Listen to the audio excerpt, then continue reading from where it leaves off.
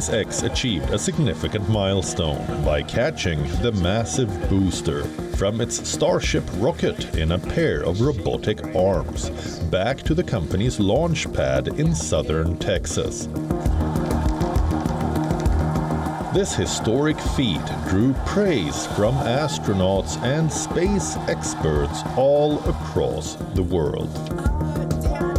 Let's now see exactly how the launch and catch happened. 3, 2, 1. The super heavy rocket booster with the uncrewed Starship spacecraft lifted off at 8:25 a.m. local time from the Starbase facility in Boca Chica, Texas.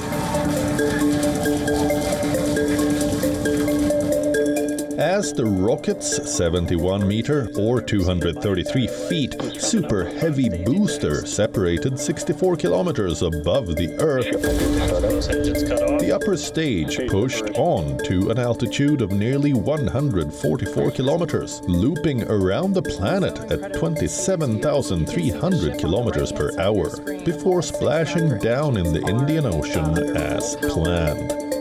For the first time, this demonstration mission included an ambitious attempt to maneuver the rocket booster to a huge landing structure after it burned through most of its fuel and broke away from the upper Starship spacecraft.